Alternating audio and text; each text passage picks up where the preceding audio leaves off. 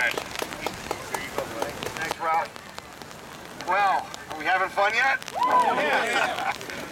Did you enjoy filling out those tax returns this weekend? Huh? Yeah. Did you pay enough taxes? Do you want to pay more? No. Oh, well, what are you, un-American? I mean, come on. Don't you care about being Americans, right? You know, that's why we're called the Tea Party, right? What's it stand for? Taxed enough already. Taxed enough already. And we have been on quite a journey the last couple of years, haven't we? You know, it's fun for me to be here today because this is really where it started for my wife Annette and I with the Tea Party movement. Our first Tea Party ever was 2 years ago, April 15th, up on the plaza in Cleveland, where we joined you guys. And we didn't know anything about Tea Party, we didn't know anything about our government, we didn't know anything except that we were angry about what our government was doing. We need to make change. And so, for the last 2 years, we've sure been working hard to make some change, haven't we? And we've done some great things, and we've really made some progress. But, you know, I was talking to Ralph King the other day, we were on the phone, and, you know, particularly during this latest round of votes in Washington, D.C., which we weren't too happy with, you know, and Ralph was trying to calm me down as I had, you know, the phone halfway down my throat screaming at him. And he said, Tom, these guys have been doing this for 50 years. We've been doing it for 2. Yeah. We have a long way to go. And we have a long way to go. So I started thinking about that, and I love to read history, and we think we all have it. Glenn Beck has made us all into constitutional scholars. And so I was kind of going back and reading. And I told our Portage County Tea Party people at the last meeting that where we find ourselves right now at the 2010 election is not dissimilar than where Washington found himself with his troops about 2 years into the Revolutionary War. If you think about it, it's really true. I went back and I was looking, and about now, this Revolutionary War started in 1775. In 1778, George Washington and his troops were in Valley Forge. Then they were down to 12,000 troops. They had deserters. They had no guns. They had no bullets. They had no boots. They had no clothes. They had no food. They were in desperate straits. And I think, from our viewpoint as a Tea Party movement, you need to understand that in 1778, as George Washington sat there in his tent, worried about his men, worried about the future of this movement, victory was not certain. Victory was not certain in any way. I read a quote from Washington last night as I getting ready to come down here where he talked about how he did not know if his men could survive the winter, if they could continue to fight under the circumstances. And then a guy named Frederick von Steuben showed up. Anybody know who Frederick von Steuben was? Military expert. Frederick von Steuben was a German who fought in the Prussian army. And he came to the United States because many people were drawn to America at that time because of the Declaration of Independence, which rocked the world, which changed everybody's view of what governance could be. And Frederick von Steuben came to the United States and was kind of being feted by all the big shots around, you know, Washington, around Philadelphia where the capital was. And he decided to volunteer for the Revolutionary Army. And Frederick von Steuben went to Valley Forge.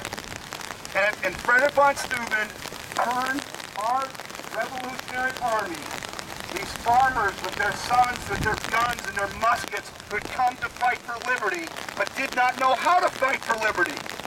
They weren't trained. They didn't have the military training. They were fighting the strongest army in the history of the world. And von Steuben got to work. And he started to drill them and teach them and wrote a manual about how to build an army that lasted 150 years. They still use some of the techniques von Steuben designed at Valley Forge to train modern armies. And by the time he was done, our ragtag band of revolutionaries had turned into one of the greatest fighting forces out there that could compete against the British soldiers. Now, how many of you have heard about the We the People Convention this summer? All right? We the People Convention is Valley Forge and von Steuben. When we started talking about having a convention last fall, people said, could we have a convention? Should we have a convention? And we started looking for this convention. Could we afford it? Would it be a good idea? What would we do at this convention? And the more we looked at this convention, the more we realized not only could we and should we must. We must. Because we are about to fight the battle of our lives. And we thought that battle was coming in 2012. And then we got a little surprise from our governor called SB 5. And now we're going to fight that battle in 6 months. This November 2011, we will fight the battle of our lives. Political experts have told me directly this will be the single most important election in the United States this November. The unions are going to spend $20 million to beat us. $20 million to beat us. Money will pour in from all over this nation. Because if we cannot defend Senate Bill 5, if we the people cannot take back control over our government operations, where we can hire and fire the best people, where we can reward good people and get rid of people who don't perform, where we can actually use common sense, as the lady sign says over here, and make good decisions about teachers.